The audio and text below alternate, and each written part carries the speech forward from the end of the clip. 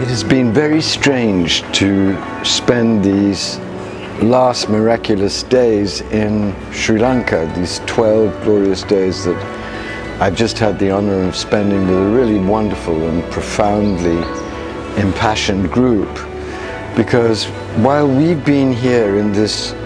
oasis of beauty and peace and calm, the whole world has been convulsed by the coronavirus. And I'm beginning what I have to say by that, because what that taught me is how deep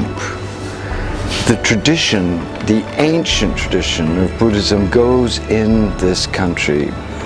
It's as if Sri Lanka, for all its checkered past and its recent history of violence, is still under a very profound blessing, a blessing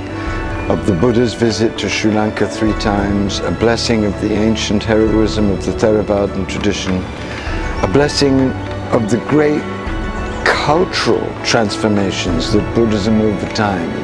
has wreaked in this country. Because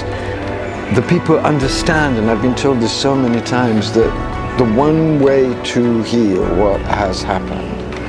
is through a deeper peace and a more profound compassion, and they know